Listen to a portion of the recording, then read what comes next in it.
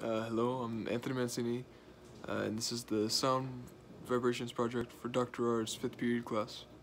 And first I'm going to do my hypotheses for each of the 5 projection methods that I'm going to be testing. So my hypothesis, I got a cone, just a normal like cone that you'd see at a ball game or something to amplify the sound. Just a normal cone. I got a slightly wider cone with a bigger opening at the bottom. I got a very thin cone with a pretty big opening at the bottom. And I got this long, skinny at the bottom, and then wide at the top kind of cone. And then I got this baseball bat of a cone where it's very long and it's not very wide at the end, but I think it's gonna amplify very well because it's pretty, the bigger the better, I guess, in this amplification. So my theories is, well, this is gonna act as normal. I think this one will be a little bit better than that one because it's kind of wider at the end, and that's my hypothesis. I hypothesize that this one will probably be worse than them. Next, I think this one will be better than all of the previous ones because, I mean, it's pretty wide at the end, and I think this will add to the amplification. And this one I think will do the best just because the bigger the better, I guess. So those are my hypotheses, so let's get to testing. Okay, first I got the normal one right here. I don't know what to go through it. Hello. As you expect, it's pretty. Okay, so that one was pretty normal. It was just exactly how you would expect it. It was pretty amplified sound decently. You just go hello. Pretty expected. So let's go on to the next one. Next we got the bigger one, a slightly bigger one. You see how this one works? Hello.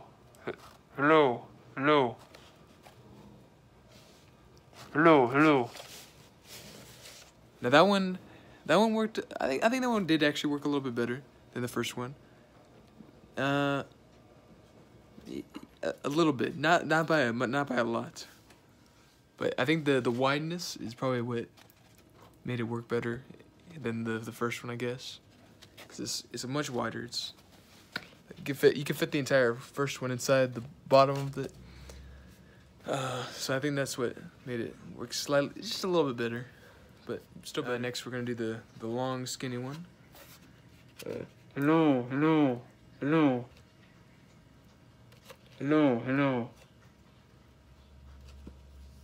Okay.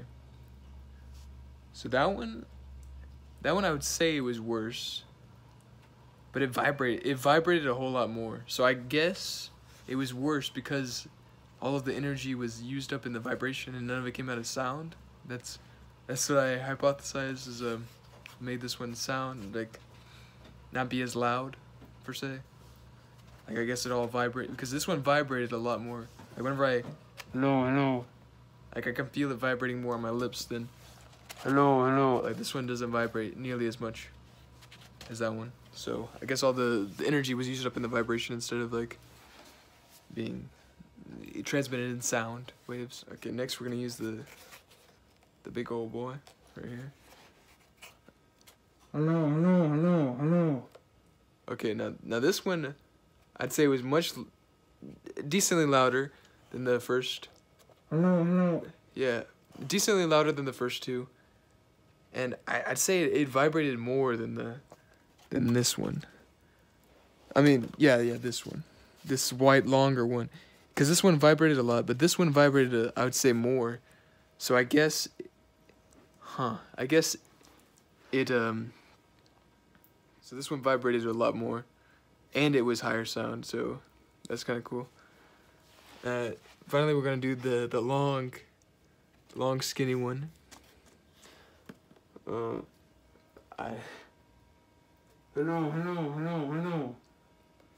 Now that one was a lot of vibration, quite a bit. I think it was very similar to this one. It just didn't have a very wide end, so the vibration I guess it can make a very loud sound because it didn't have a very wide end to go out of the end of.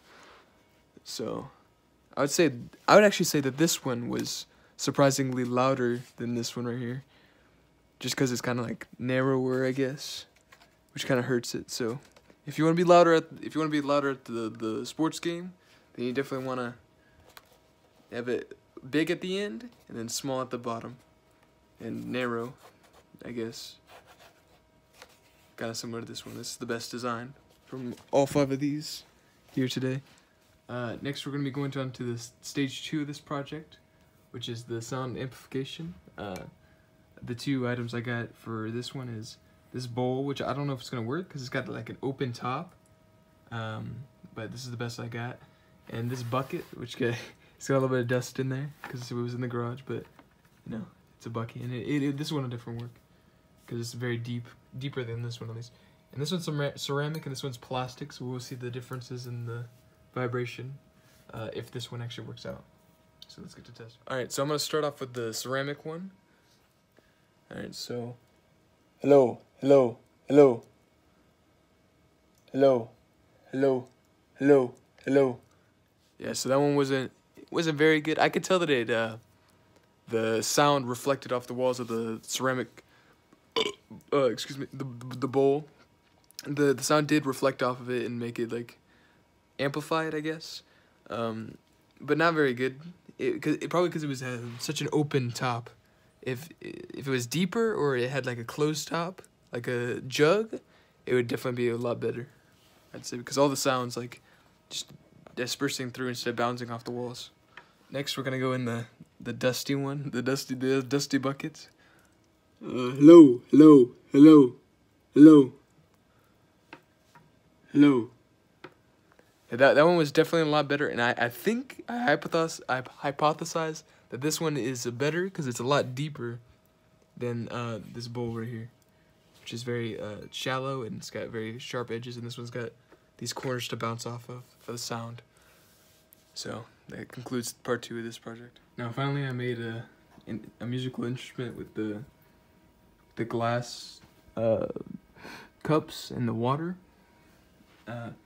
So it's kind of like a xylophone, and I originally wanted like a rubber mallet to bang on these things with, but we don't have one of those, so I'm just gonna use a metal, like longer.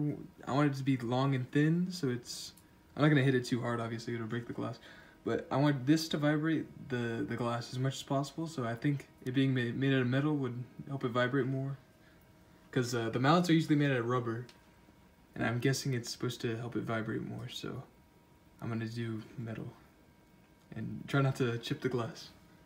So this will be the lowest note, or the lowest note, the second note, the third one, fourth one, and fifth one. Okay, I think if hitting it on this side would be a lot better. So you go first one, hit a ring, second one, oh. Third one, oh. Fourth one, oof. And fifth one. Okay, I don't know any songs on my new xylophone, I think it's called, but I don't know, a good song. Let's go Jingle Bells. I'll try Jingle Bells. Jingle bells, that rang bells, Robin laid an egg. Okay, yeah, that's my best try. Okay, so that just about wraps up this project. That's the 3 parts: the musical instrument, the reflection, and the sound amplification. There's the 3 parts. Conclusion.